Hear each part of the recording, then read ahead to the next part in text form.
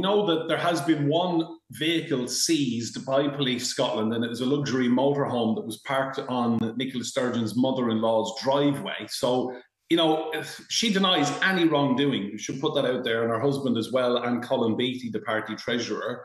No charges have been laid against any of them, and she was released without charge after all of that questioning yesterday.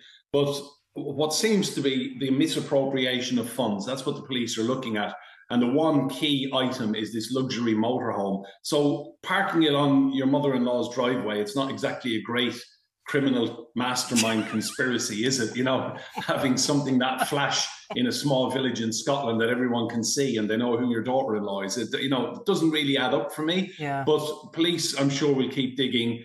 Nicola Sturgeon has put out quite a passionate defence and says that she's entitled to the presumption of innocence, and she says she will prove it.